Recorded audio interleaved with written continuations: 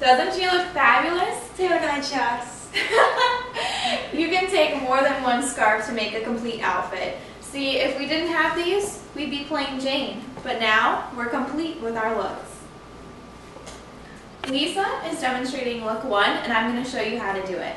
You would take your scarf and place it around your shoulders, like so.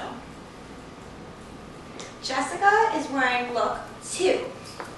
So what you're going to do first for this look, you're going to have it nice and open and pressed, and then where you like it the best, we're going to fold it in that center. So we have this right here, nice and thin. Then wherever we'd like one of the nice ladies to show, full on, we're going to take it, put it around our necks. Just an easy twist right here.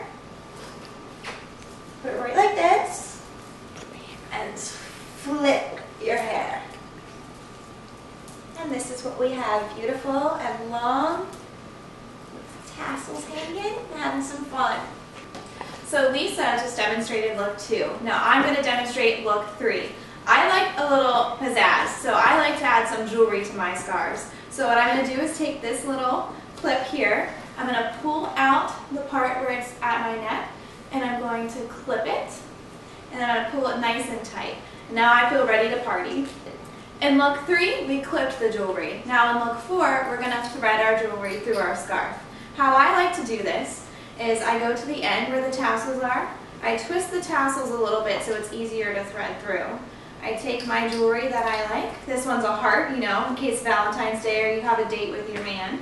You push it through, you grab the thread, and now we're going to do the same thing as we did in look 2. So I'm going to make sure it's nice and center, and then I'm going to put the piece where the jewelry is, right where my neck is, and I'm going to twist it in the back, come around to the front, and then I'll fix it in the mirror just how I like it, after I flip my hair, of course. And now I'm ready for Valentine's Day. Now we're going to do look 5. First you're going to fold it over so you see the beautiful ladies. Then you're going to take it, you're going to fold it over again like this. Then you're going to wrap it around your neck like so. You're going to pull it through, take out that hair, look in the mirror, make sure everything's okay. Like so, straighten it out, and you got it. Sometimes I like to add a little bling too. So I'm going to take this beautiful piece right here, and all I'm going to do is place it right in the center here, like so. Perfected. Look in the mirror, move that hair back, and there you go. There's look 6. Yeah.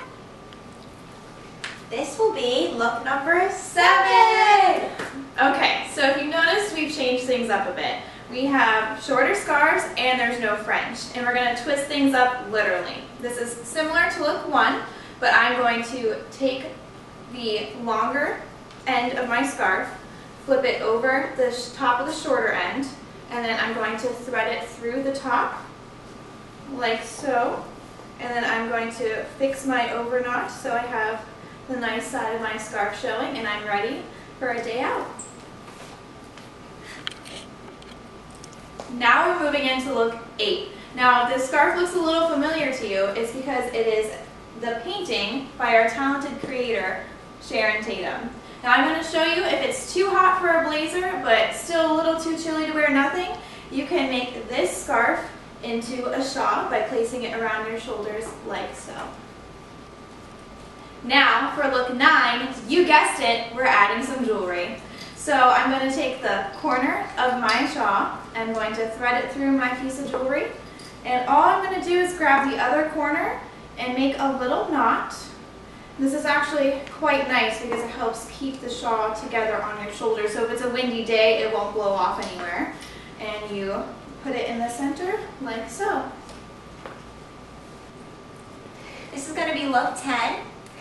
Very simple one. We're going to do is place it on our hands like so, neatly folded. And then we're going to take it, go like this. See, I'm bringing it around right here. Put it in the middle where you'd like. Flip out your hair, of course. And bring it down a little. And this is what you got. Now we're moving right on into look 11. And now for this look, we're going to use a lighter chiffon scarf that's perfect for summer. I'm going to put it around my shoulders and change it up a little bit by throwing it over my right shoulder. And in order to stop it from moving around, I'm going to take my jewelry and clip it like so.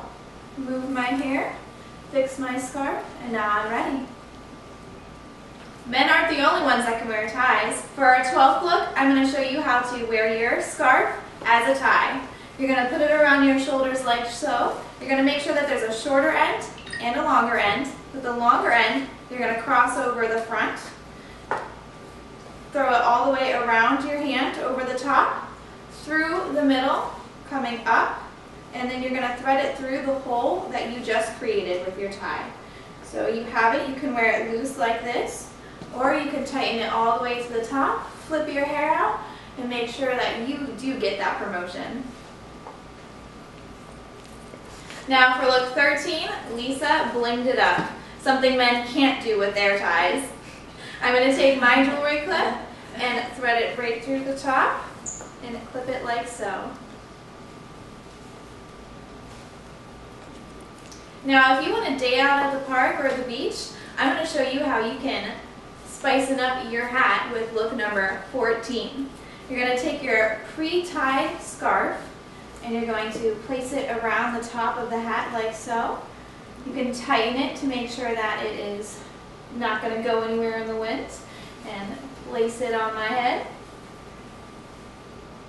There you go. I want to fix it so that my roses are showing. And now we're ready for a stroll at the park.